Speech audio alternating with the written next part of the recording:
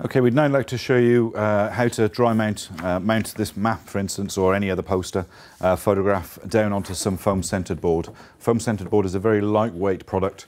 This is a 5mm thick substrate, and we're going to using the dry mounting tissue that we're using, sticking the picture down onto the board. One thing you'll notice is that we've actually allowed ourselves quite a large border of the foam-centered board. The reason for this is when it goes into the vacuum press, the rubber diaphragm, when it forces itself up, will crush the edge of the foam-centered board, approximately about an inch all the way around coming into the board.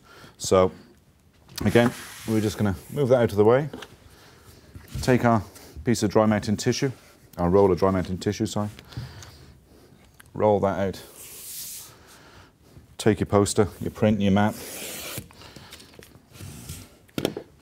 cut the dry mounting tissue. Okay, just making sure the board is nice and clean, just using the tack rag there again.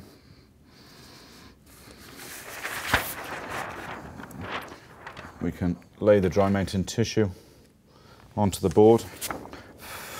Just a little clean down of the back of the print. Again, cleanliness is the most important thing here. So again, you can see that we've got the board, the largest, then the dry mounting tissue, and then the print.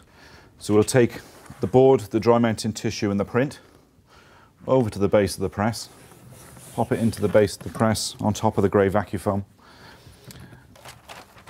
pulling back the silicone release film, making sure that everything gets covered, the overhang of dry mounting tissue especially.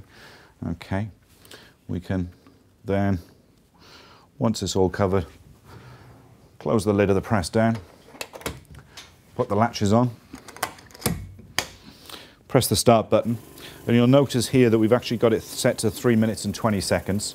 Again, the 20 seconds is to allow for the vacuum cycle to actually pull pressure. 3 minutes, because we're going onto foam-centered board. Foam-centered board is has got almost like a clay coating on it, and it's not as breathable as the dry mounting tissue. The white display board that we used earlier. So therefore, you're going to need a little bit longer in the vacuum press. Again, you'll notice that we're coming to the end of the cycle.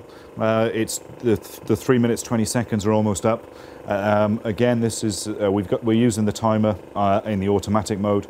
So again, once the machine has come to the end of the cycle after the 3 minutes and 20 seconds, this will reset itself. Again, the pump will turn itself off. The air will be allowed back in so that we can actually lift up the lid of the press, and then we'll take it out and put it onto a flat surface.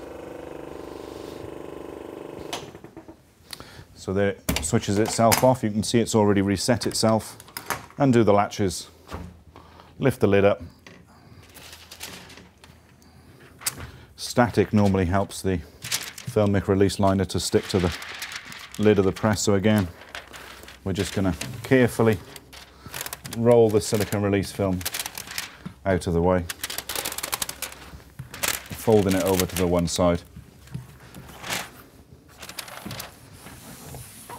We can take the board, get it laying on a flat surface, and you'll actually notice here where instead of 5mm thick, this is probably now around about 2mm thick. So if we were, when we do trim this out, again ready for framing, the actual board where the print is will be 5mm thick, and we'll show you that.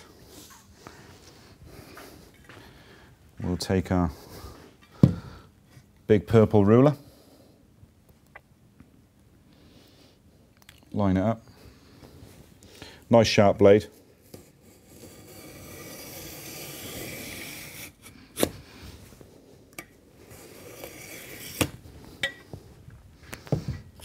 Always use a sharp blade when you're cutting the foam board.